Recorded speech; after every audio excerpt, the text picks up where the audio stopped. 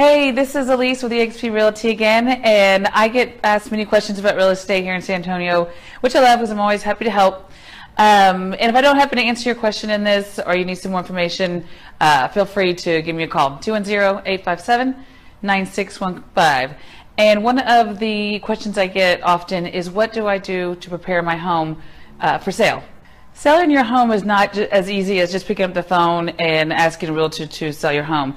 There are many different variables that go into the process, and many of these variables need to be done in a specific order.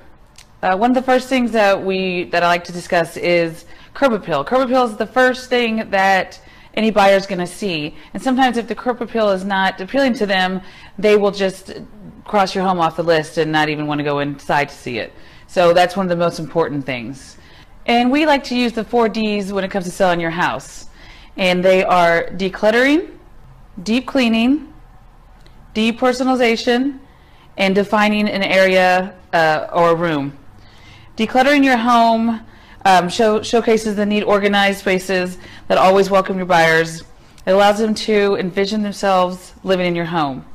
When you don't depersonalize your home, buyers get the feeling of walking into a stranger's home instead of walking into something they feel like they can live in, and it gives them an uncomfortable feeling. So if you can depersonalize by taking pictures off the walls of family members and say pictures of the kids all over the refrigerator, that would be fabulous. And also do a deep cleaning. People don't want to see dirty baseboards and splatter all over the sink and stuff like that. So those are the big things to keep in mind. And also defining an area. Somebody doesn't want to walk into your home and it's got nothing in there, no furniture, anything. So just defining a room, it really helps buyers envision themselves and envision what they can put into the home.